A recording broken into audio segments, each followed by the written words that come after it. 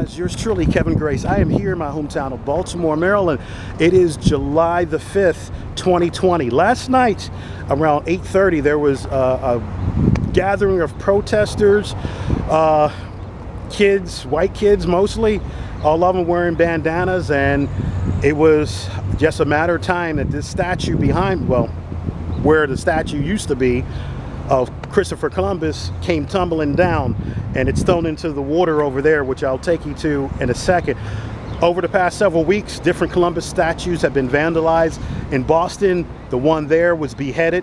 The one in Richmond, Virginia, several weeks ago was taken down and thrown into a river. So I knew that something was going to happen to this one eventually, and especially with the tension happening nowadays with Confederate statues, and the past several years with the disdain about Christopher Columbus, that he didn't discover America, but he did bring genocide to the Americas.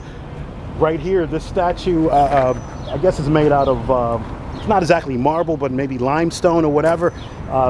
Same material like this base is made of is what the statue was. I do have a picture of the statue that I'll post later on my Facebook page, but here it is right here behind this gate. And if you go on video and look up, there was kids, they knocked down the statue and put a rope around its neck and dragged it down these steps over here. As you can see, it big bang, you see that powder there, down these steps, and you can see it chipped the steps being brought down here. And there was a lady said that part of it started falling apart, and you can see the track marks going into the water, and you see the blue rope, and some people are looking at the destruction of what happened, but it is submerged in the water over here, and it's down below. But this is interesting. It's right here. That's the 17 tons over there.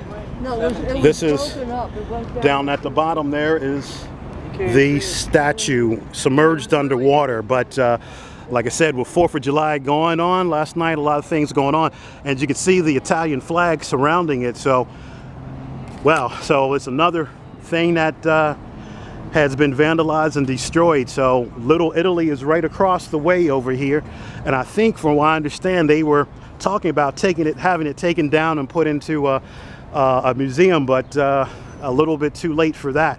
But anyway, if you like this video, please subscribe down below and feel free to leave any comments. There is one more monument dedicated to Christopher Columbus here in Baltimore. It's in a place called Hines Park, and that's off of Walther Avenue and Harford Road. And it's not a particular statue, but it's more of a obelisk.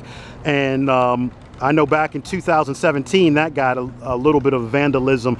The placard on the side got hit with a sledgehammer, and they were talking about one of the councilmen of maybe renaming that, dedicating that to a different purpose. But there's a lot of anti-Columbus stuff happening, so I won't be surprised that if the Columbus Day in this October coming up will be called Indigenous Day, like it is in several other cities in the US, but we'll find out.